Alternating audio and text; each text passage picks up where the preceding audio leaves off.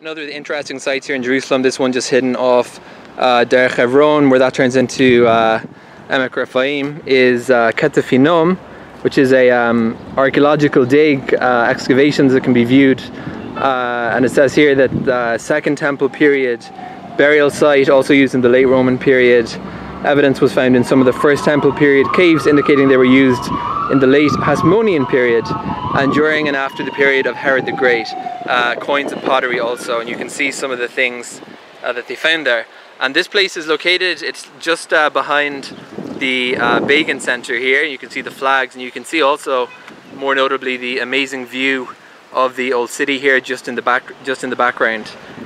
So I'm going to go inside and take a look at what is in here. There's just this little gate leading in here, and it says Ketef Hinnom, the cave pass, and you can't come in when it's locked. So there's more informational placards here, and this is the Begin Center here, right in front of us, where you can see, and then in the background that's the Monte Fiore windmill. So there are lots of interesting sites here in very close succession, and this tells us about the 7 burial caves from the late First Temple period that were found at the site, and it's got labeled here Cave 24, in which the priestly blessing was found. I'm just continuing walking along here, and you can see the historical excavations on the right.